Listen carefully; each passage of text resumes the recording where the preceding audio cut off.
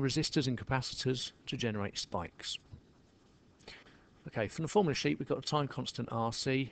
Rule 1, which I use, the voltage across the capacitor will only change slowly, and rule 2, the voltage across the resistor will always end up at 0 volts.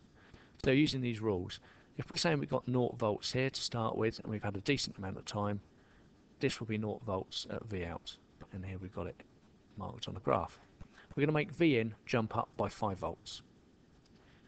Rule 1 says that the voltage here cannot, or the voltage across the capacitor cannot change suddenly. So if this jumps up by 5 volts, this side will also jump up by 5 volts. But Rule 2 says you're going to end up at 0 volts across the resistor. So jumps up by 5 volts and then falls down to 0 volts. If we make V in drop down by 5 volts, V out will also drop down by 5 volts, but because we've got the resistor there, it's going to end up at 0 volts. By putting a logic gate in, we will change the behaviour very slightly on this. So we're still going to get 0 volts at V in will cause 0 volts at X. Because we've got an inverter, 0 volts here will come out as 5 volts at the output. I'm going to make V in jump up by 5 volts.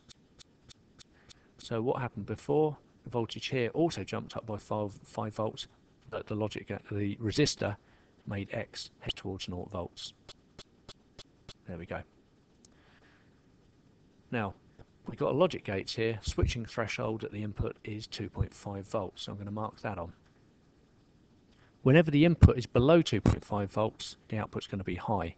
When it goes above 2.5 volts, the output's going to be low. So it's going to be low for this amount of time here, which is the time taken to get from 5 volts down to 2.5 volts. In other words, the halving time, which is 0.7 RC seconds. I'm going to make V in drop by 5 volts. Now before, we had X dropping down to minus 5 volts, but the logic gate has got a diode on the input to protect it, and that means that the voltage at X would only be able to drop down to minus 0.7 volts. So you're going to get a small spike here. Instead of going all the way down to minus 5, only goes down to minus 0.7.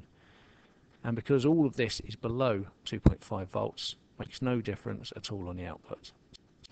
So a rising spike coming in here, or rising pulse, creates a short pulse going down to 0 volts of 0.7 RC seconds.